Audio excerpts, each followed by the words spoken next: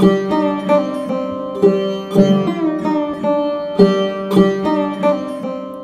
and welcome to another Yoga Anywhere video. I'm so glad that you've decided to join me today. Very, very excited to have you here today. And a couple of weeks ago, we broke down Sun Salutation A. And one of the hardest parts about Sun Salutation A is doing a proper Chaturanga. So that's high to low push-up. And that's usually because of strength. So today we're going to go through a couple of different exercises to build your strength up when it comes to doing Chaturanga. So all you need is the yoga mat and something comfortable to wear, and let's get started. So we're going to start by coming into a tabletop position.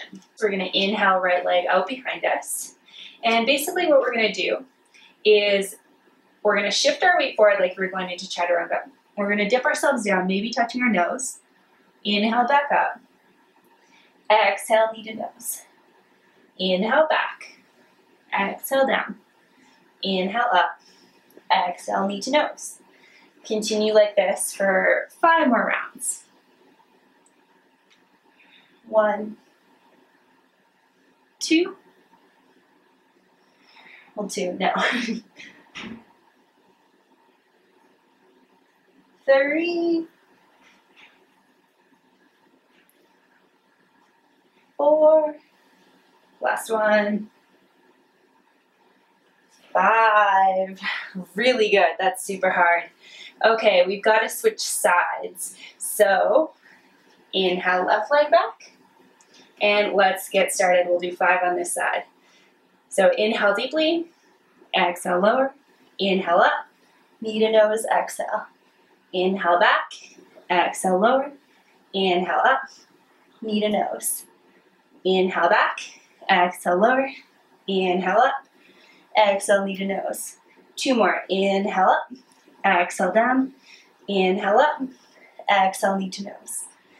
Inhale back, exhale down, inhale up, exhale, knee to nose. Really good. That's so hard. Let's take a child pose. So toes together, knees about as wide as your mat, and just sink yourself back. Whew, really good. Take a nice deep inhale. Side out through your mouth if you're feeling a little bit out of breath. Really good.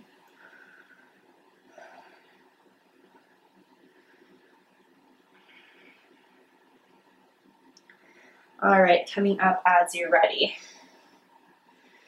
All right, so the next thing that we're going to do is we're going to come into sort of a half plank, like a knees, chest, chin. So basically I'll show you what knees, chest, chin looks like. So we come into plank pose. And instead of going down into our Chaturanga, we drop our knees, chest, chin, cobra, downward facing dog. So basically we're going to come like we dropped our knees. And we're just going to practice doing a couple of push-ups like this. So weight forward, down, up, down, up. We're going to do 5 more. 1, 2, engage your core. 3, 4, 5, really good, child's pose.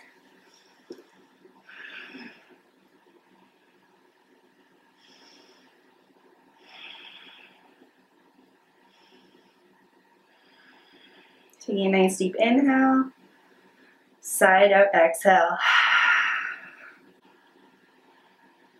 All right, as you're ready, coming back up. So the last thing that we're going to do is we're going to hold a plank, and we're going to do it for 30 seconds. So basically you want to have your wrist directly underneath your shoulders. We're going to step 1 foot back and then the other foot back, and we're just going to hold. I'm going to start my timer. All right, so you just want to be nice and straight. You don't want your butt up in the air. You don't want it sinking. This is really uncomfortable. Just nice and straight, bubbling a little bit through the shoulders. Nice and strong through your core. And remembering to breathe.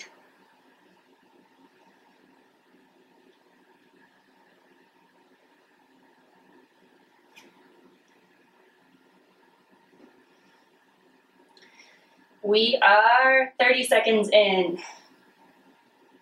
We are halfway there. Wait, did I say we were doing 30 seconds or 1 minute? We're doing 1 minute.